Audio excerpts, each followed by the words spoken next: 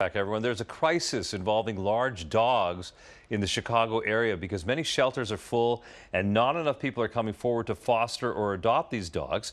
Here's Kate Cogiran now with a new effort to help find what are being called Chicago dogs loving homes. They're fun and snuggly and cute, and they need homes. Chicago dogs are any dog 40 pounds or greater that lives in the Chicagoland area.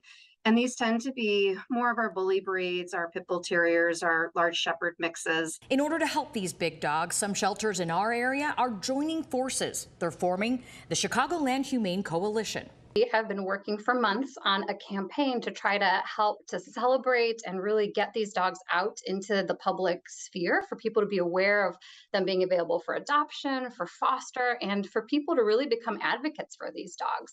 These are dogs who would love to go for a long walk along the lakefront or through a forest preserve, dogs who love to play and just are very, very social. And while these dogs will make great pets, it's hard for many to get adopted. They don't always show their best selves when they're in confined spaces. And so that's why there's this huge sense of urgency right now to try to find them homes as quickly as we can. You can help by fostering, adopting, and spreading the word. We have more information and a link on our website, abc7chicago.com. Hey, if you like that video, be sure to subscribe to our ABC7 Chicago YouTube channel.